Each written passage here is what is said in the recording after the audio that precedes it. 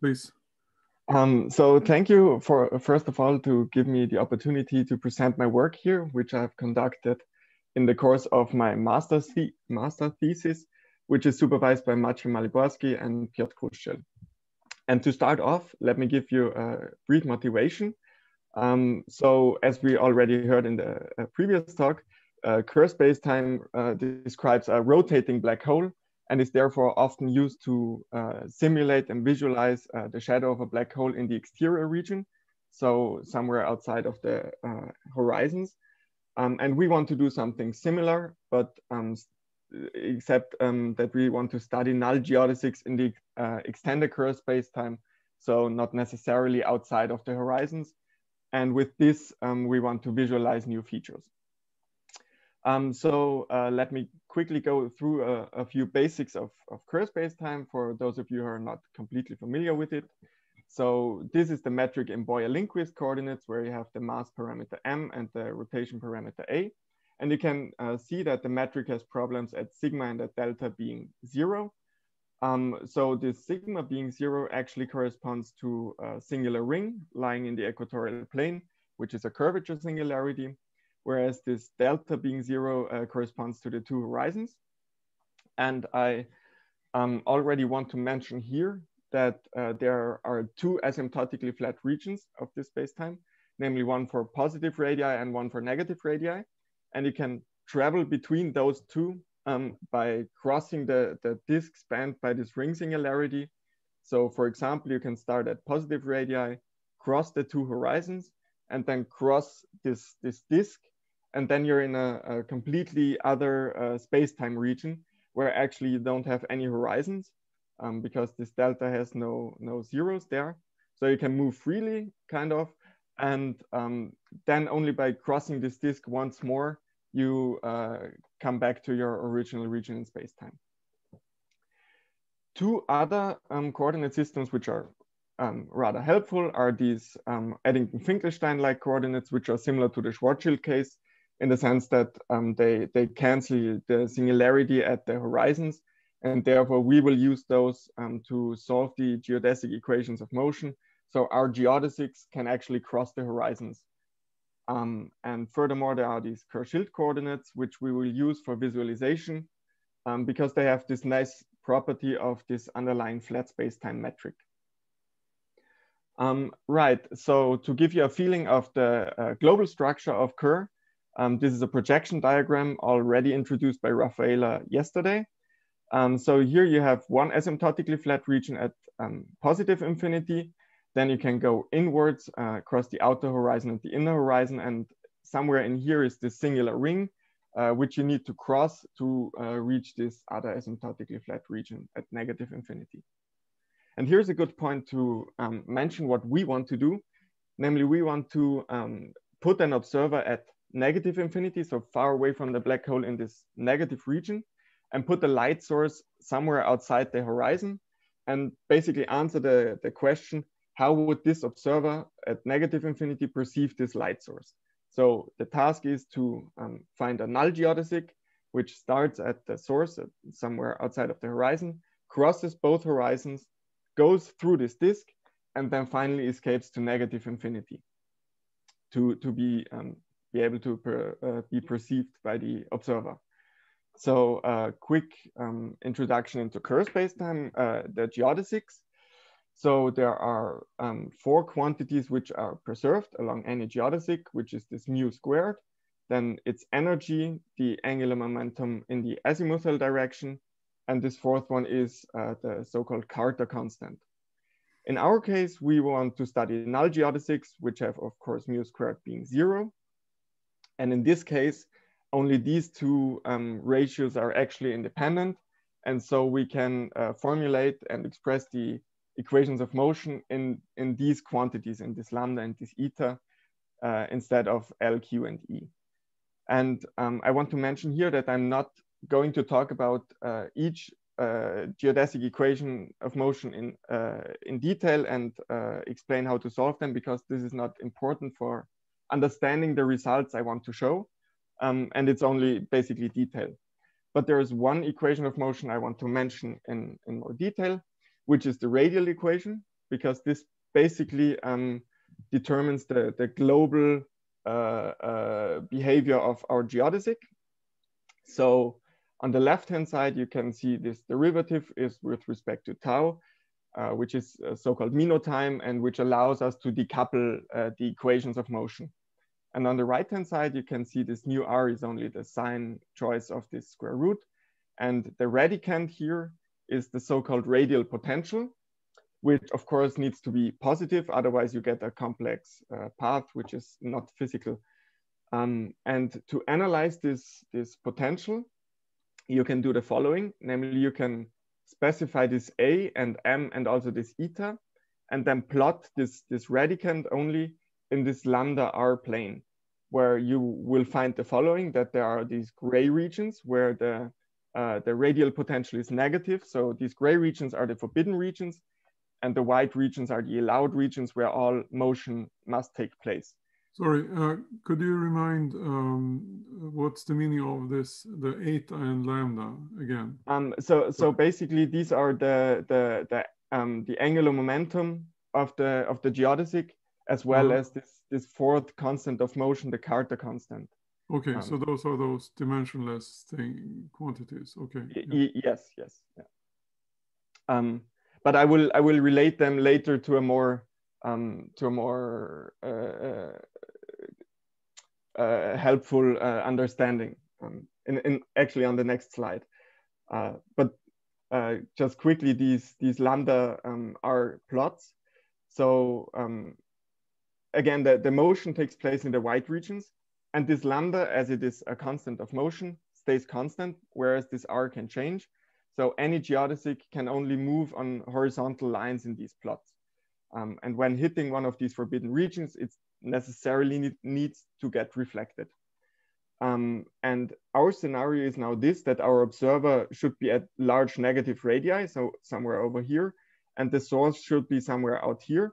And the task is now to connect those 2 points by a horizontal line, which is impossible for positive eta, and also for eta being 0. But only for negative eta, there is this gap opening up. So this is actually called the inner throat, whereas this large gap out here is called the outer throat. And only in this parameter region or constant of motion region, you're able to actually connect the source to the observer. And we could now do the following to analyze this potential further in this lambda eta space. But again, I mean, this is rather abstract. So for visualization, it's often more helpful to define these impact parameters, which due to time reasons, I'm not explaining in great detail, other than by projecting the angular momentum in the azimuthal direction, as well as the angular momentum in the polar direction. By projecting these angular momenta on the sky of an observer very far away from the black hole, one is able to define a kind of a coordinate grid on the sky of this observer when they look directly at the center of symmetry. So this is actually a coordinate system on the sky of the observer. And in this coordinate system, this alpha is the displacement perpendicular to the axis of symmetry, and this beta is the displacement parallel to it. And so you can think of this basically as what an observer would see when looking directly at the black hole.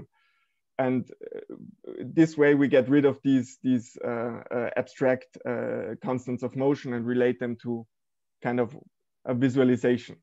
And now we can actually study these openings, these throats from the plots before in this new Tobias, question. Yes. So this theta 0 is the angle of the source, is it, or? No, actually it's the polar angle of the observer. Okay, Sorry, thanks. I should have mentioned it. So the drawback with these impact parameters is that we need to specify the position of the observer here. But we gain the visualization. So we can now discuss these throats in this new impact parameters. where these are the conditions which define these openings. And in the Schwarzschild case, you only have the outer throat, which corresponds to the black hole shadow as seen from the exterior region. For higher rotations, this gets deformed and moves to the right.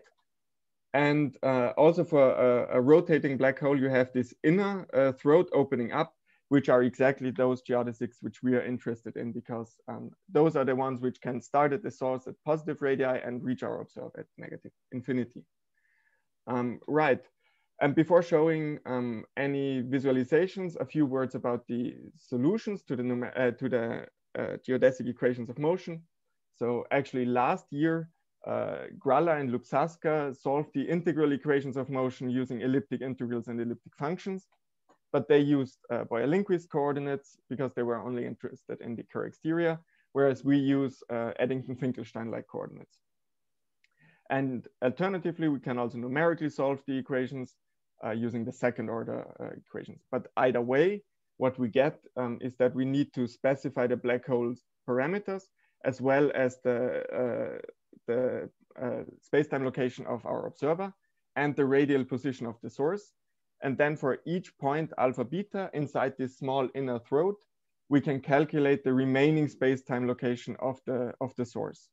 And in this talk, we're only basically concerned with these angles, psi s and theta s. Right, so now to start off the visualizations in the last few minutes, this is an individual trajectory, just to give you a feeling how they would look. So we plotted this in Kerr-Schild coordinates, and I want to concentrate on this plot on the left, which is the plot on the ZX plane. And you can see the geodesic starts at positive radii, goes inwards, crosses the disk, and then finally escapes to negative infinity. And what I want to stress here is that the upper half plane corresponds to positive radii, whereas the lower half plane corresponds to negative radii.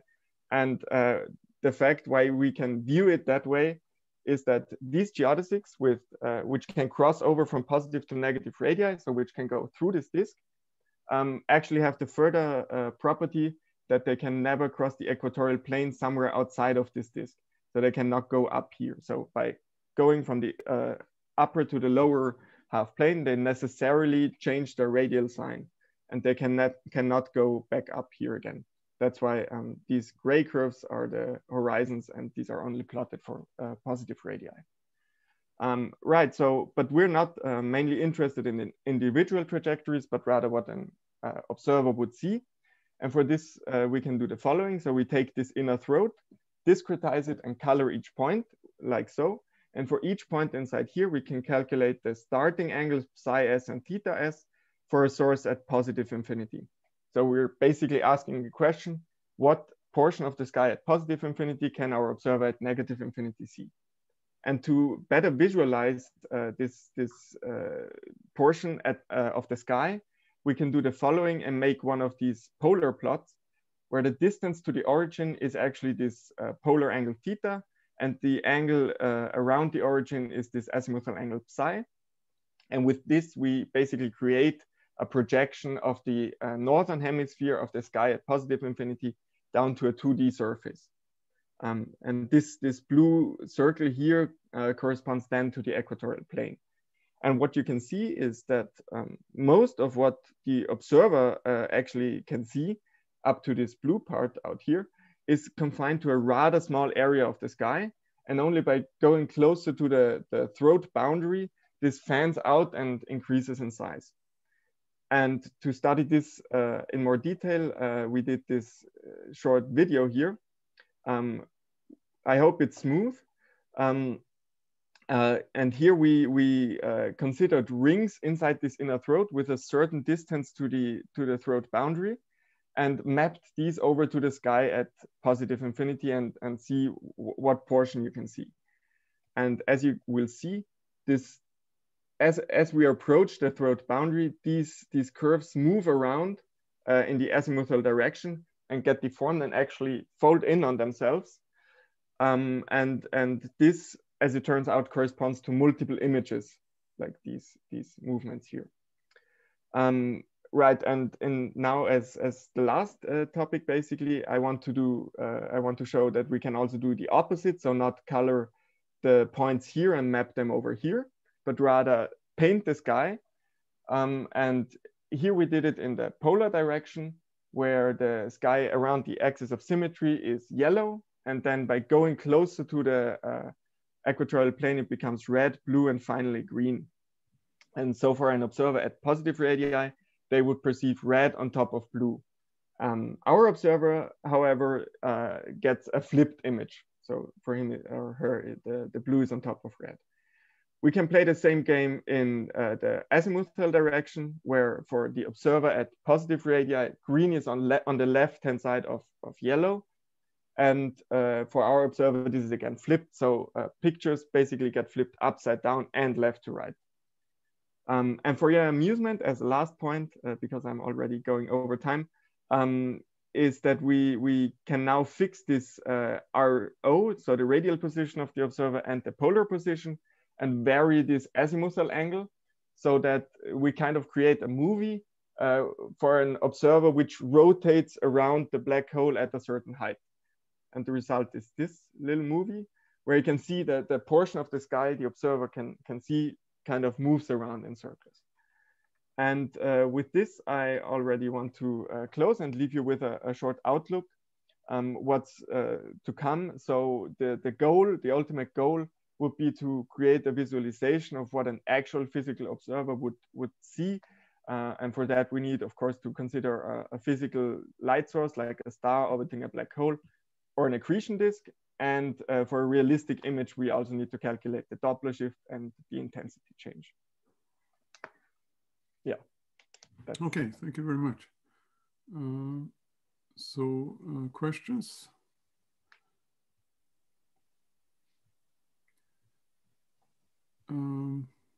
So I found this quite interesting and curious. So I mean, when you go inside the horizon, then I mean there are all sorts of strange causality or acausality effects. Yes. And I mean you have potentially closed time-like curves and so on and so forth. So I'm a little almost puzzled by that things are not even stranger, so to speak. I mean, something like, I mean, how does this acausality affect what you're showing? And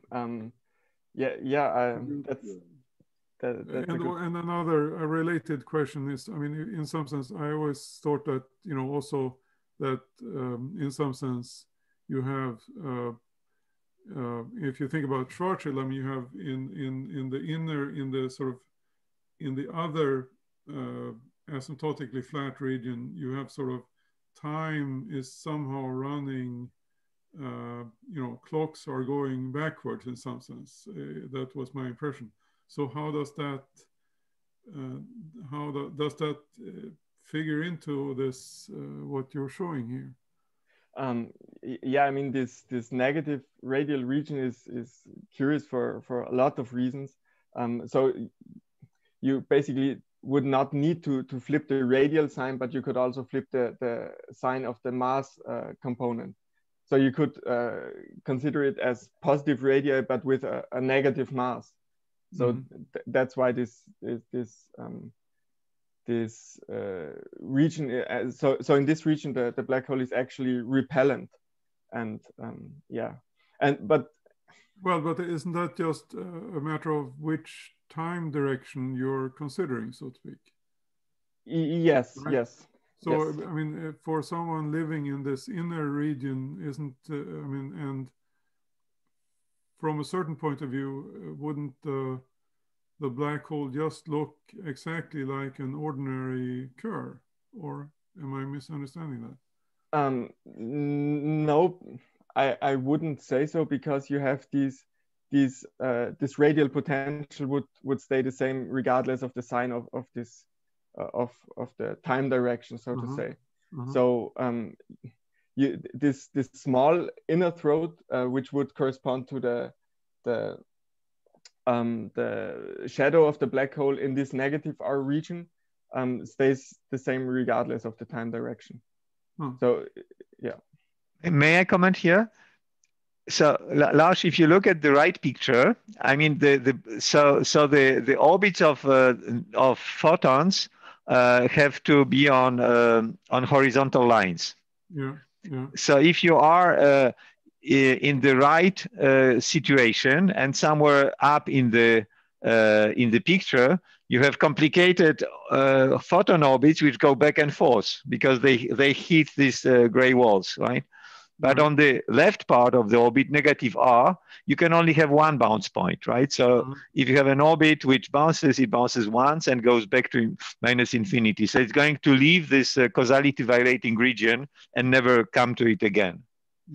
So that's why these geodesics are rather simple, right? So we're not looking at all geodesics here. We're only looking at geodesics which come in from infinity. So they really have to fit into this little aperture out there, and they just keep going, right? They have no option to stay caught in this causality violating region. And there is no black hole for negative R, right? So this is... And in that region, there is no black hole, right? There is no... Yeah, it's always a naked singularity. Yes, so this is something different, right? So are there further questions? Yeah, I would like to use that toy also. You have this picture where the curves are going through the ring singularity, these yellow curves. Ah, you mean again? Yes. This one? On the right hand side. No, that was fine. No, the other, the previous one. This one. Oh, that one, yes. So the green curve is before the plane. The green curve. The green curve corresponds to a positive radius of this geodesic. Yes. Now the yellow thing circles around several times.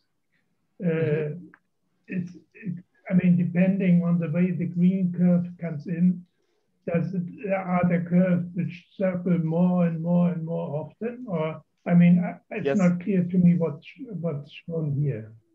Yeah, maybe I should have mentioned it. So actually, this is a geodesic with impact parameters rather close to the throat boundary, which circle more and more. So it's kind of as in the closer you come, the more often they go around. You know?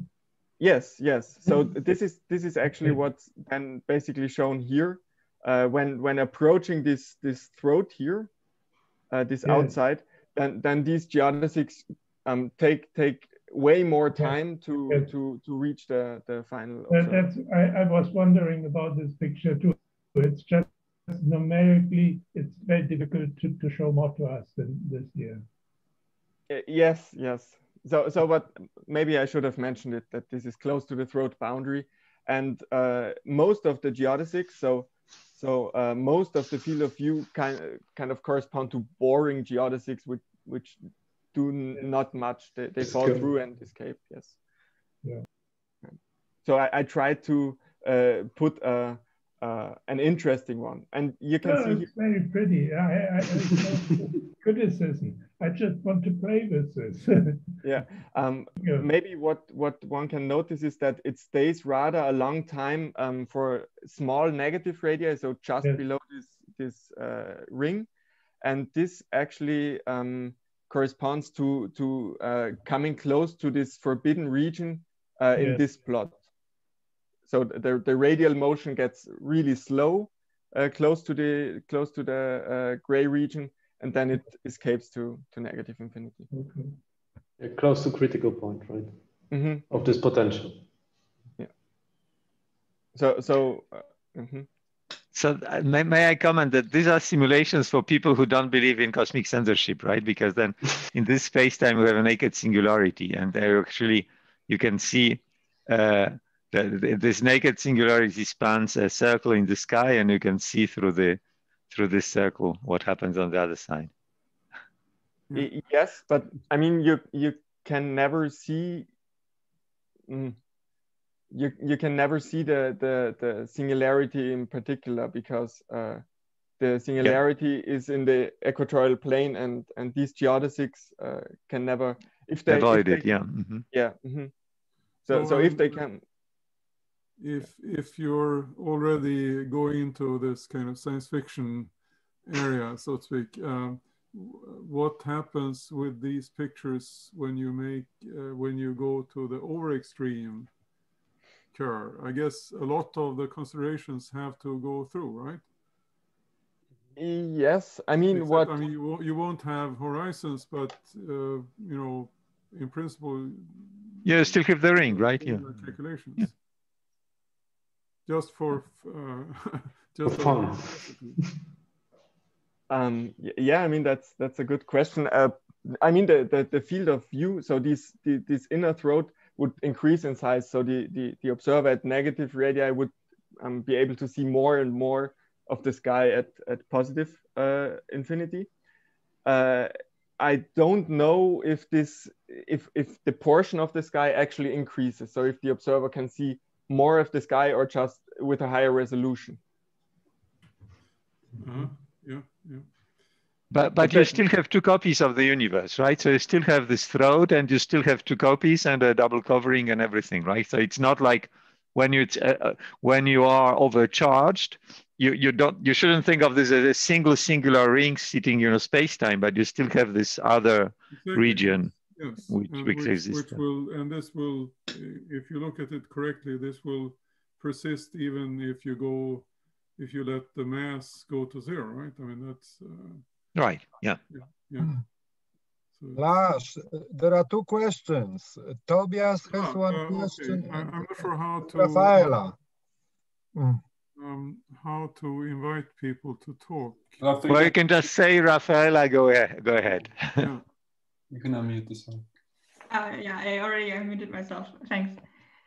Yeah, maybe it was already partially answered before the question, but I was wondering. I mean, thank you for the very interesting talk. It's really super cool. So my question is, I mean, so somehow the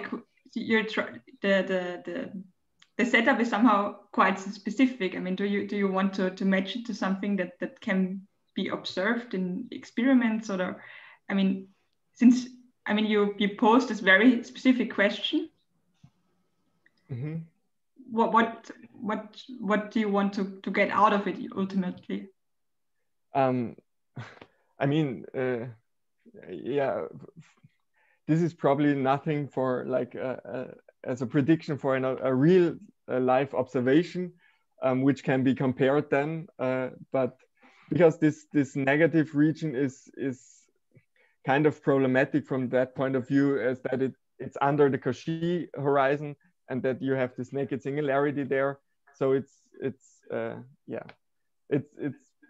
maybe more of a game and trying to visualize all features within this extended Kerr spacetime, as opposed to like trying to be able to predict some real life observation. But Tobias, I mean, I'm really saying this seriously, right? So we don't know whether cosmic censorship is true, and so this is telling you what you would see if there are there are singularities, right? Naked singularities, and they will allow you to see through things. I mean, we think that general relativity is correct, and it predicts unusual behavior. It has managed to predict black holes so far, and they've been verified. And it predicts existence of naked singularity in the form of a ring, which might be forbidden if we believe in cosmic censorship, but which might not. And so that's what you would see if cosmic censorship is wrong. Right. We would shoot another movie. So. Yeah, thanks a lot. It's very beautiful talk. Thank you. Okay. So if there are no further questions. This orange curve, which loops around, can you go back there? Yes, this one. Does it loop in this time travel zone? No, this time travel zone would be further below, I think. Yes. Okay, but thank you. I'm not sure. I'm not sure. So I'm sorry. Maybe. Maciek, if I remember correctly, the time travel zone is a torus which touches the ring, right? But I think that this. So depending upon the parameter, it might very well cross the travel zone ring. If you're very close, it might actually hit it, but it's going to leave it just by this argument of looking at the plots of the forbidden zone in the potential. I don't remember the shape. Yeah. Okay, so well, so maybe this is a good point to close. And so thanks again for this very interesting talk, and this very curious things. But I have to say, even the very extreme mass equal to 0 case, I think is actually not at all unimportant. It's actually, I believe, it's actually very important, even that seemingly simple extreme case. So we should thank all the speakers and also all the local organizers for this technically advanced version of the CRS. Thank you very much, Thomas, for all your help. Yeah, it's very smooth. Thanks. Yes, thank you. Thanks a lot for the kind words.